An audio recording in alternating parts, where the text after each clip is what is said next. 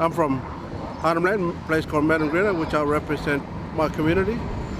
And yeah, pretty pleased to be here, but again, I'm on another hand a little bit pissed off because we're not being invited to the dialogue as an Indigenous person of Australia.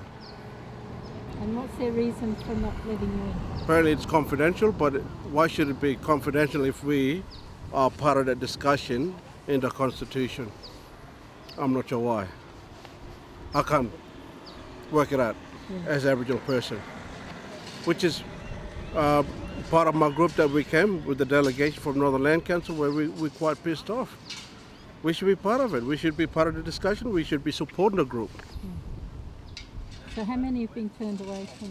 Oh, lots. A lot of people. I mean, there's probably 20 or probably more that rocked up here today.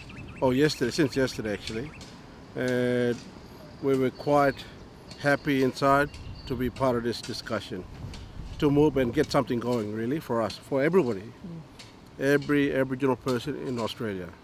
So you've come under your own steam and they still won't let you in? Exactly, and then, which is wrong. I mean, they're doing it to us with the government watching us at the moment, where we've been separated from our own people, where it shouldn't be. Why should we look at the TV to see what they're talking about, where we should be part of the discussion within the group? Absolutely.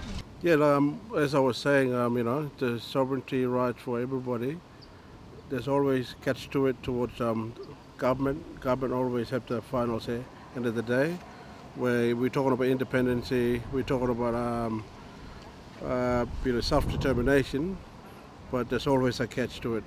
Government always have the last say. And this is where we need to be strong as collective right across Australia, Torres Strait, inland people, where we fight together, not as individual, as united voice. And how do you explain sovereignty to your countrymen? Well, it means a lot. It means a lot to us, it means a lot to the kids, upcoming generations, where we need to be recognised to our own country. We practice the traditional practices as we speak everywhere. It needs to be recognised, it needs to be listened to. Thank you. Thank you.